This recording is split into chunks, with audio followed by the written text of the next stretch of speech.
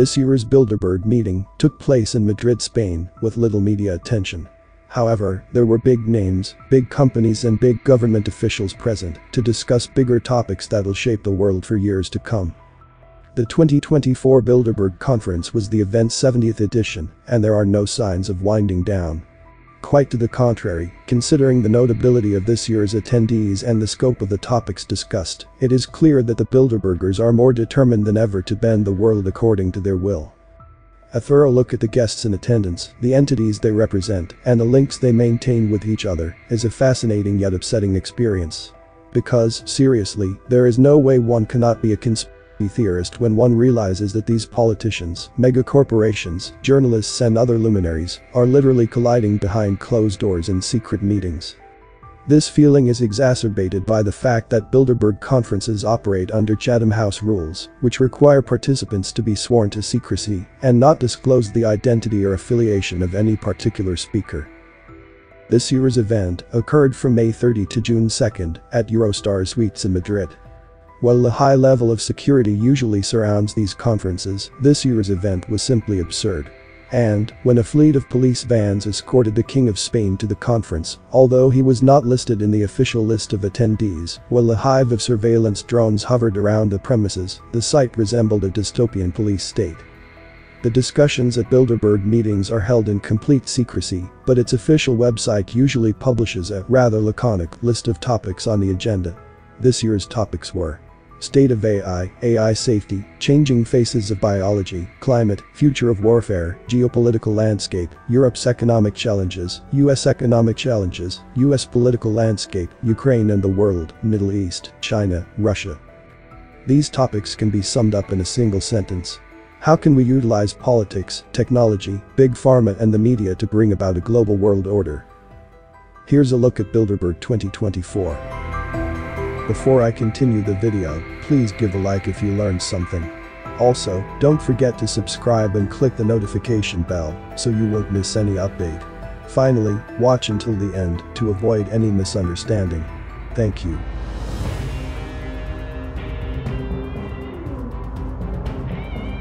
As I said earlier, artificial intelligence was an important topic at Bilderberg 2024.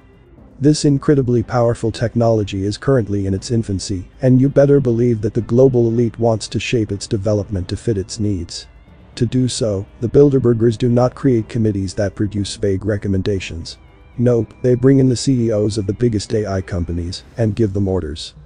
Therefore, Bilderberg 2024 included Demis Hassabis, the CEO of Google DeepMind, Mustafa Suleyman, the CEO of Microsoft AI, Palmer Luckey, founder of Angel Industries, and Arthur Mensch, the CEO of Mistral AI.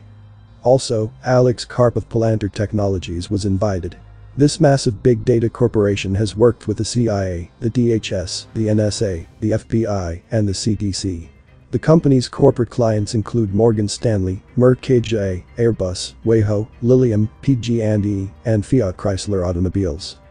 One of the company's offerings is Palantir Gotham, a product that uses AI for the dystopian concept of predictive policing, yes, like the movie Minority Report. However, considering the fact that crime is actually on the rise in major cities around the world, some say it is by design, one can ask. What is this technology actually used for?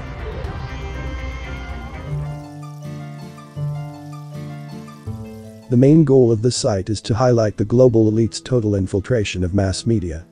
From entertainment to journalism, nearly all media that reaches the masses needs to comply with the elite's agendas. For this reason, Bilderberg meetings always include powerful figures in all forms of media. This year's meeting included Gerhard Zeiler, the president of Warner Bros. Discovery International, a media conglomerate that owns brands such as Adult Swim, Boomerang, Cartoon Network, Discovery Channel, TLC, TBS, TNT, and Warner TV. Of course, the music industry cannot be ignored. For this reason, Daniel Ek, the CEO of Spotify, was at the Bilderberg meeting. Was he being told how his near-monopolistic music distribution platform needs to be shaped to serve elite goals? Will it be used to promote elite-friendly artists only? Anyway, I use quotation marks because these people betrayed their profession. The realm of journalism is also important for the Bilderbergers. Representatives of news publications worldwide were invited to the event, including Bret Stephens of the New York Times. Zanny Minton Beddoes, the editor-in-chief of The Economist, was in attendance at Bilderberg 2024. John Micklethwait, the publication's past editor-in-chief, was also there. The Economist routinely publishes bizarre end-of-year covers that eerily predict events that come to fruition soon after. Is this strange trend happening because they're privy to Bilderberg-level information? Another media-related Bilderberg guest was Fareed Zakaria, host of CNN's Fareed Zakaria GPS. He's also a Washington Post and Newsweek columnist and a regular guest at the World Economic Forum. Want to see the result of having a journalist rubbing elbows with the world elite? Fareed Zakaria praises the elite in 2019 because the world is getting better. This aged poorly.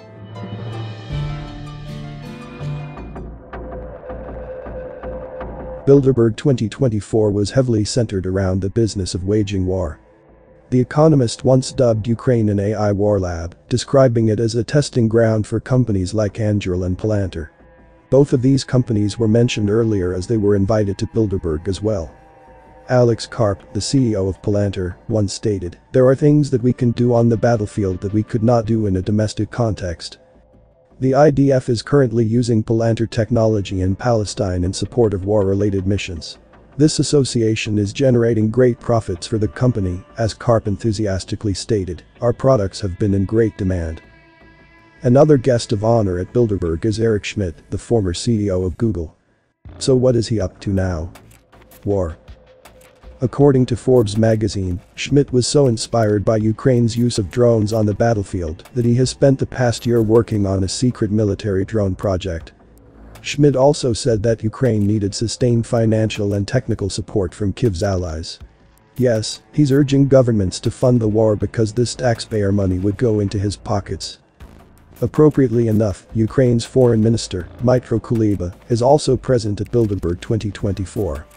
All of the important actors in this war are present at this meeting. It is truly an elite-sponsored AI lab.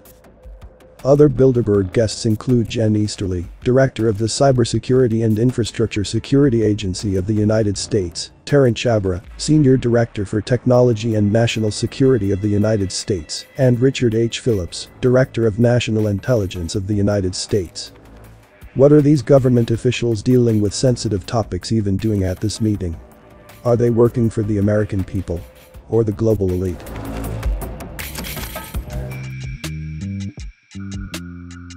Stacey Abrams uses an American flag to do a one-eye sign in a 2020 fluff piece by the Washington Post.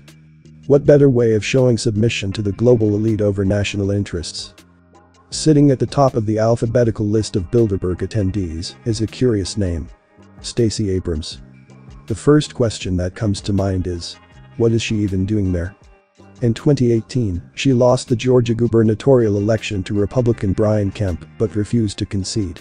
4 years later, she lost again to Kemp by a much larger margin. Despite being rejected by voters, Abrams keeps being artificially propped up by the media and the political establishment. In 2019, she became the first and only non-office holding person ever to deliver the response to the State of the Union address. In 2021, she was nominated for a Nobel Peace Prize for her nonviolent campaign to get out the vote. Really? This year, she attended the Bilderberg meeting as the CEO of SageWorks Production, a media production company that did not produce anything yet. In other words, she's being groomed by the global elite. For what exactly? I guess that was discussed at Bilderberg 2024. Abrams played the president of United Earth in Star Trek Discovery. You can't make this up.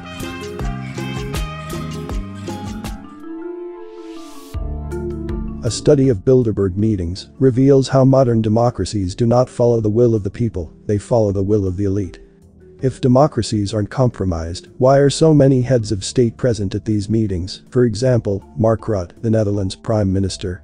Also, why are there so many important government officials, for example, Marco Buschmann, the Minister of Justice of Germany? Aren't they supposed to serve the people? Because it seems like they're actually serving the elite. Furthermore, why are these elected officials colliding with the heads of big pharma corporations and tech companies that profit from war? Why are they discussing with journalists who have made it a career to promote globalism while shunning those who express diverging opinions? Bilderberg meetings are the only proof needed to understand that theories are not theories at all. They are verified facts. Those who do not see it probably watch too much Fareed Zakaria praising the elite on CNN. Now, it's time for me to hear from you. What are your thoughts on this video? If you found it interesting or informative, please consider giving it a thumbs up and sharing it with your friends and family. Remember, the more people know about these important topics, the better. Before we wrap up, I want to extend a huge thank you to all the individuals who dedicated their time and energy to research and gather the information presented in this video. Their efforts are truly commendable and have helped shed light on important topics that affect us all. Make sure to hit the subscribe button and turn on notifications to be notified when the next video is uploaded. Thanks for watching, and I'll see you in the next one.